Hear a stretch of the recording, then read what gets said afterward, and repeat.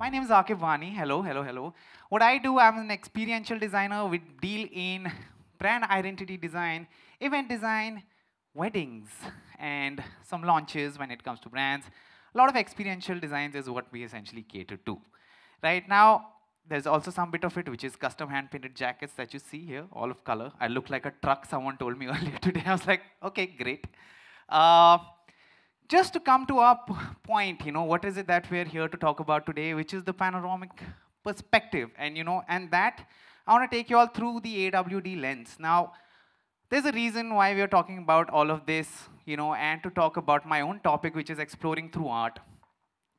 Now, I'm someone who's, been a self-taught designer, meaning college nahi gaye hum. School khatam kiya, ekdam se kaam pe lag gaye. So everything that you see in this PPT is something that I've learned on my own. It's something that I've built over the years. And after many failures, many disappointments, many, अरे मेरा शर्मा जी का लड़का कितना अच्छा कर रहा है, आपका लड़का क्या कर रहा है? A lot of that also is something that's a part of this. So I grew up in a Kashmiri household, and obviously, like I said, Sharma ji's son's example. This is obviously something that we also had to go through as while growing up. Is when I was like, okay, I'll probably have to do best at my studies, but I was extremely terrible at studies, right? And this is where I actually belong from, Kashmir, as we all know, troubled state in the country. But then again, that didn't really stop me. My parents migrated to Delhi in the 80s. That's where I was born and brought up, and that's how the whole shebang started. So, exploring through art, right? So my first interaction with design essentially was with the artisans of Kashmir, because this is also where my father, who deals in Kashmiri handicrafts, this is when my first interaction with design was really, and I was like, okay, maybe I need to see what these guys are coming up with. And every time they would come, they would go. 6 months later, they would come back with something really phenomenal. And I used to just wonder, they've not been to a design school. This is something that they've just learned on their own, and something that just comes to them and they naturally end up doing. So it was always a big question mark in my head. Okay, so, I mean, if they can do it, so can I. So, there was always that, and this was me in school, obviously.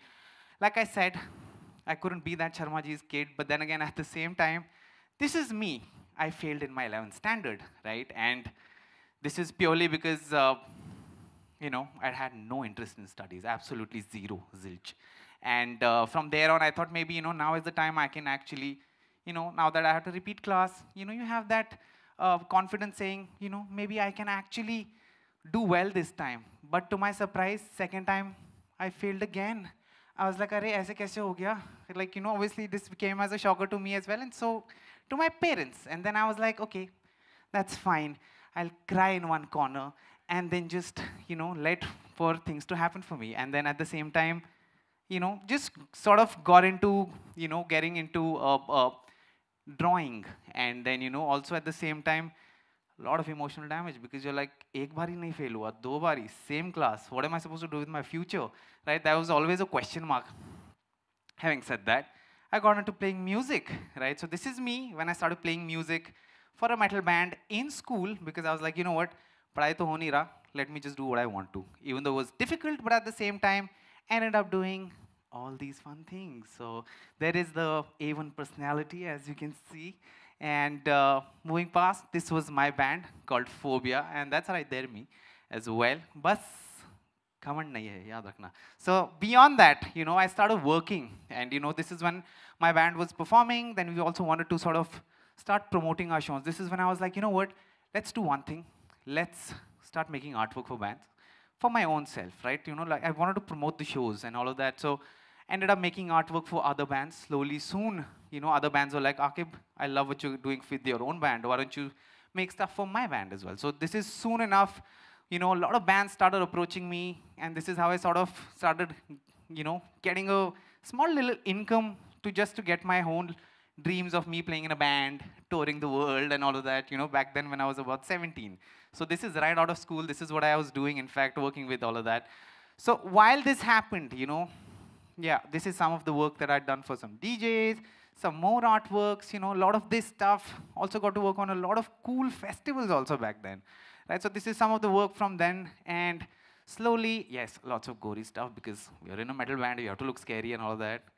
Keeping that all aside, all of this actually ended up, landed me a job at Roxy Journal, which was the only music magazine back then.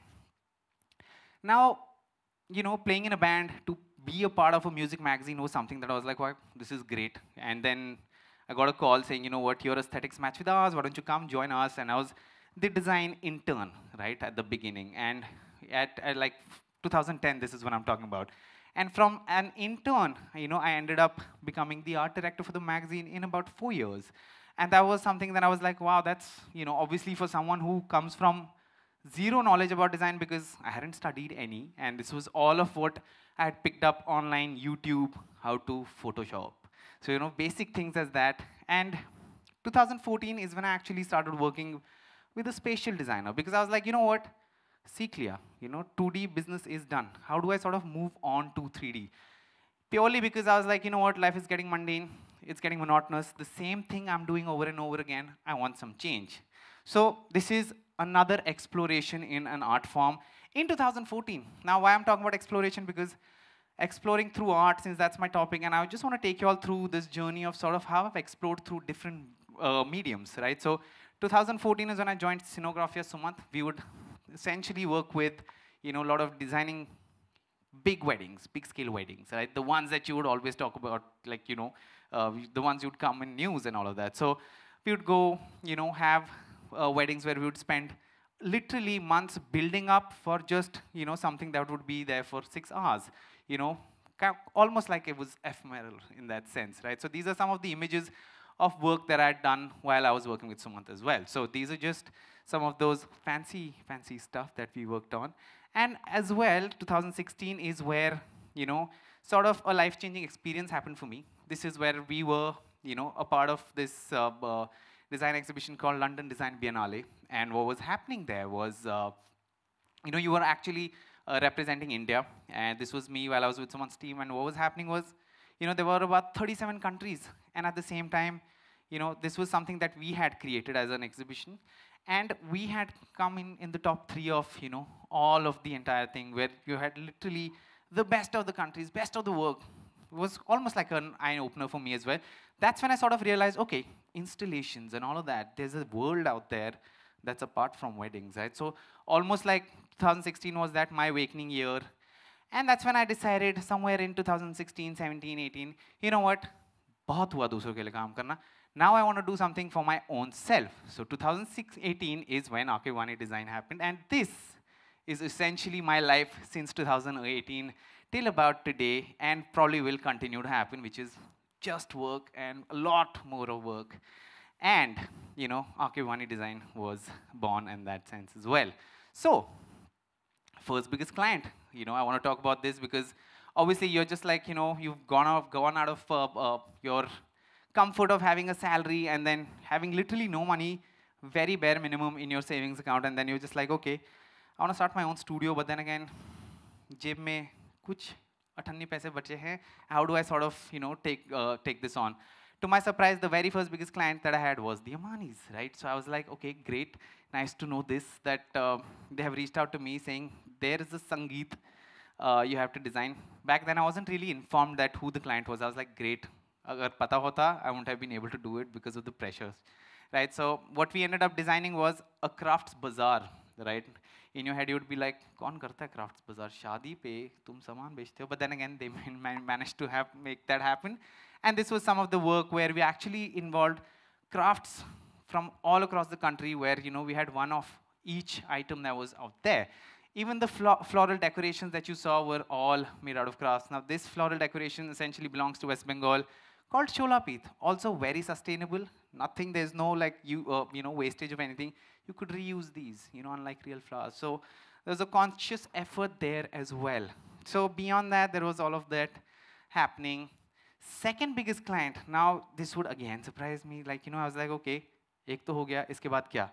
It happened again. It was the Ambanis again. It was their it was their son's wedding this time, and I got to be the art director there, and to be a part of the whole wedding. This was something that was big for me, saying that okay, I'd never worked on a scale as big as this, but coming from a zero background of having no studies to be able to get there is somewhere I felt like, okay, maybe I can do things. You know, you always have that self-doubt, but at the same time, I was just doing my own thing at the same time, right? So there was nothing that I was like, you know, having those thoughts, okay, maybe I can, maybe I can't. I was just doing my own thing, right? Here are some of the images from the event itself. Was a lot of fun. Now, people would also feel, अरे, इतने पहले ही दो client आपके पास ऐसे, you know, the first two events that you're working on, you've gotten such great, big body of work, and everyone must be thinking, note के पैसों पे आप bed बना के लेट रहे होंगे. So that was not the case, though, even though people would assume that there's a bed full of money, but then again, that's just, I like putting memes, as you can see. Music festivals also very, very essential to what I do, have been doing. It's also something that almost shapes who I am, also because, you know, I used to be a musician myself, and then have been working with musicians over the years, working with small events, and, you know, with music festivals. There was Lollapalooza. They reached out to me. Actually, they didn't. You know, usually people reach out. And, you know, there was a rumor last year that there's a big major international festival coming in India. And I was very curious as to, okay, I really need to be in. So I actually slid into someone's DMs on LinkedIn saying, listen, hey, hi, hello, I can do this for you guys. I would love to come on board. And that's how I actually got the gig, by saying, you know, people would usually think, Arey, nahi yaar, I don't want to DM anyone. It probably is something that would be a little too much. But that's how I actually got the gig. You know, I ended up sending that message out. So these are just some of the images. Lots of fun, obviously, from building brand identity to going on ground. So they called me as the creative director for the entire event, which was very, very fun to be a part of, because it being a global festival, right? So it was something that was entirely, purely fun to be a part of. And with 60,000 people, I felt like, you know, that was essentially the best event I've ever been a part of or designed. These are some of my images from the past where, you know, I've worked with Weekender. You know, as you can see, there are a lot of these installations that are all very, you know, interactive. And this is a kinetic installation. So there's a lot of play of color at these festivals, which is what I truly like and also what I truly represent. So this is also an image of my team. This is back from 2019. This was a very cool interactive installation. The problem here with this was, you know, there was a stage that was at least 400 feet away. The problem that they threw at us was, they're like, how do we send people that side? So I was like, you know what, let's create a tunnel where people can come interact. So all you had to do was spin one of these discs. Automatically, the whole lane came alive. And, you know, the problem of, you know, having people to go through to that stage that was at the other end got solved as well. Janta happy, stage happy, I mean, you know, and the brand as well happy. So that's how we sort of take care of experiential design. So I know a lot of people keep asking, what is experiential? Kya experience it? This is what experiential design really stands for. So brand launches is also something that we do. These are some of the images where, you know, we want to bring in an experience entirely, right? When I said experiences, this is the kind of experience, right? Earlier in the day, what would happen is you would go to an event, you would have a stage, you would have a bar, listen to music, have drinks, go back home. Nothing to take back, right? Where is the experience? That's where designers like us come in between, and, you know, we create an environment of sorts where you sort of forget you're in probably PKC. Like for this example, you ended up creating a dome of sorts with projection mapping on the ceiling. So you felt like you've been transported into another world. And then all of that, through content building and everything, you sort of create that whole vibe, right? Just so that, you know, as a client, they would be happy because we're giving them what they want. And you also have such photo ops where you sort of make sure people, there's instant gratification. Now that's something that we always talk about. There is some more work when we come to installations. Some auto expo stuff as well, and music. As you can see, there is more of music stuff. So I'm gonna quickly skim through and at the same time bring on to some more slides of things like these, set designs as well. Now, what do we talk about set designs? Now, this is another medium of art that I wanna talk about, because since we're talking about exploring through art, right? Now, this is creating a setting entirely. This was a Halloween party where we said, you know what, let's create something of sorts which is remnant of you know, a haunted house, which is why you end up seeing a bathtub there, you ended up seeing things there, you ended up also had one big 4-foot giant disco ball which was in the shape of a skull. And then we obviously deployed some actors, so, you know, sort of have that whole vibe. So plenty of stuff that we do, but that at the same time, it's fun to sort of keep shifting through things, which brings me to my next thing that we also sort of work on to is interiors. Right now, obviously I'm not an architect, but at the same time, I like to take up challenges. And the reason why we end up doing newer things each time is because I feel like that makes the whole, the environment in the studio very lively and makes sure that, we've got enough challenges for us to say, let's do something new today, right? So these are some of the things that we've designed as a studio as well. So not just temporary stuff, there's also permanent stuff that you're looking at. Now this is a store from Delhi called Almost Gods, and there's more stuff as well. Another interior store. So there's all of that stuff. So exploring, and you can see there's more exploring. And then we come to the last segment, which is Style Bhai. Now what is Style Bhai really? It's this. Just joking. This is not what Style Bhai is. Style Bhai essentially is, these range of jackets that sort of one day were born. Why? Because I had this one jacket lying, which was a fake Burberry jacket that I didn't want to part ways with. And I was like, you know what? It'll be nice to just sort of get it painted. Let's see what it looks like. So went to the closest street painter. I told him, just do your thing.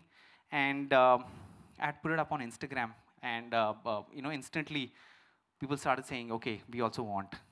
Publications started reaching out saying, okay, I love the fact you're working with artisans and you're doing things with artisans and you're sort of reviving their job as well. And in my head, I was like, I honestly didn't think of any of this. And slowly, it started becoming a thing where people were like, we also want.